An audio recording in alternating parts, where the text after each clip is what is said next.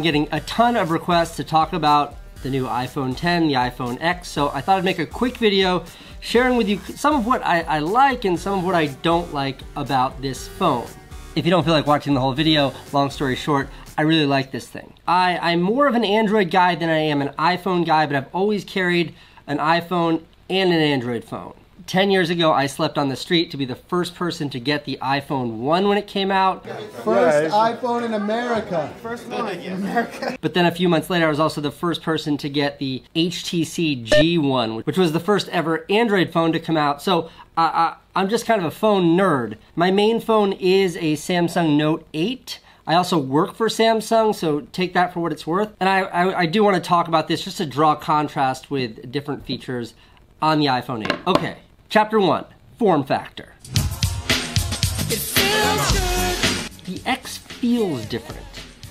This is a 6 or a 7. This is the 5S. This is a 6. They have this kind of, I don't know, but there's something about the glass and metal sandwich here and the weight of this. It feels really good in the hand. Now on the back of this glass sandwich, there is this gigantic camera protrusion. And it's hard to say without holding it just how significant it is. Previous iPhone designs have this kind of swoop or this little metal ring here. On the Galaxy, it's perfectly flush. But on this, they chose to make it this big, fat, like you could like shave with this thing. It doesn't feel like they're trying to hide it. It's like they're owning the fact that this thing's got a protrusion. If you can't make it perfectly beautiful and flush like it is on the Galaxy or on the old iPhones, the next best thing is just to own it. It feels very industrial.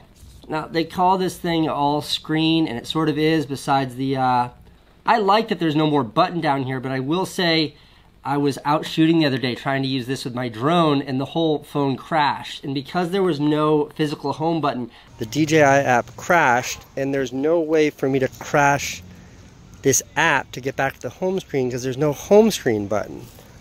So nothing I do can get it, can lock the phone, and then unlock the phone and Face ID it open, okay, and then we're back here.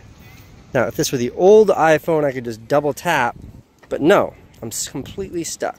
The only other hardware thing to talk about is the lack of iPhone jack. Now, that's been gone for a couple of years, so I can't really bitch about it anymore, but it still sucks. It sucks as much now as it did before. I really like a headphone jack, and I know the new Pixel doesn't have a headphone jack. Samsung, please don't take away the headphone jack. Face ID, the killer app, the thing everybody's been talking about. It's good. It's way better than I expected. When it works, it's like it's not even locked, it just magically opens when it works. Because I wear sunglasses 21 hours a day, it doesn't work when I try it with sunglasses on. It just doesn't. So it gives me sort of two options. I can go like this, or I gotta wait for it to fail, and then I just punch in my key code circa 2011. It's fine. I do wish there was a redundant measure there. On my main phone, on my Note, it has a retinal scanner, which works similarly. I use the retinal scanner if I've got glasses off. If I've got glasses on, I just put a finger down there and it unlocks. I would love another mechanism to unlock this thing besides Face ID and besides this key code. And to get really specific, it does this thing where it tries to unlock with Face ID, and there's about a 2-second wait before the keypad comes up. So that means 2 seconds of waiting before I can actually punch in my code and unlock it. That sounds like a small deal, but I mean, you know, I unlock my phone like 500 times a day. It gets a little annoying. Other things that I really like that I didn't think I would like, the gesture input on this. That is the closing of apps by swiping up and pulling down on the corner to bring up your control panel and pulling down over here to bring up notifications. It feels like a much more human interaction than maybe like tapping these virtual buttons. And it works in a way that after 36 hours became really intuitive. One gripe I have with the swiping interaction is that to bring up the multitasking, to bring up all the window panes like this, it's a little awkward. You have to swipe up and then hold your finger there for them to appear.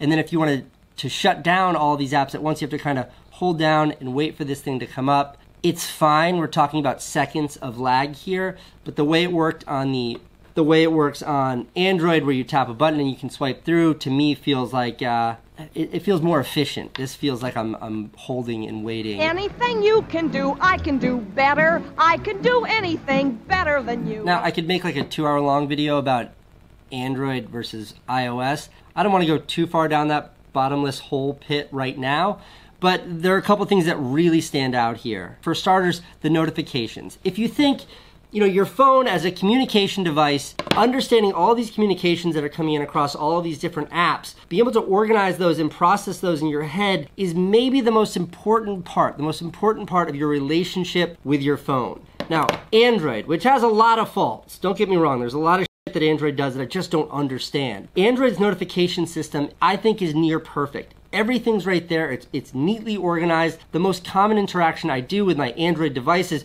is just pull down from the top, and I can literally see everything that's going on. Now, on iOS, and this is less an iPhone 10 thing as it is an iOS thing, like 60% of all these notifications are just from my American Express card telling me that I had charges.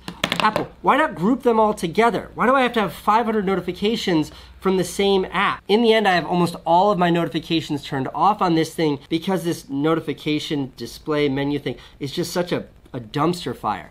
And it's always been that way. Ever since on iOS you pull down from the top, it's always been this big, fat, confusing mess. Another thing that I would love to see on these devices, Apple did a really good job of doing multi-window, that is like having more than one app open on a single screen on the iPad Pro. It's great. There's a lot of real estate here. How about letting me have 2 apps open at once? That's something that I use all the time on my Note. You're driving in your car, you got your maps open, but you also want to watch the latest H3 drop. You can have them both open here. Apple, why not do that too? You got plenty of real estate. Look at the size of that big juicy screen. Love to see multi-window. That really does impact the productivity of the mobile device. Yo, I don't think we should talk about this. And the last thing to touch on is the notch. When I was doing a little bit of research for this video, I read a bunch of online reviews. A lot of people said that the notch just kind of goes away, like you get used to it. I disagree. The notch never stops being annoying. It's like this omnipresent thing that I look down at this beautiful display and honestly, it feels like it's a mistake. Like it shouldn't be there, but they got nowhere else for it to go. The first thing I did when I got this phone was I changed out my background screen from that like beachy thing to all black. Now, if you look, the notch is gone, and on either side is like your reception status and the time. It looks great. It looks like how it should be. I kind of wish that was implemented across the board. Like in every app, they kept it nice and black up there to hide the notch. Just hide it with software. All right, so those are kind of my initial thoughts. End conclusion here, will the iPhone X replace my Note 8 as my main phone? No. You know, I've always this is a Sony Android phone here, and this is an HTC Android phone. I've always found Android to be a better productivity device.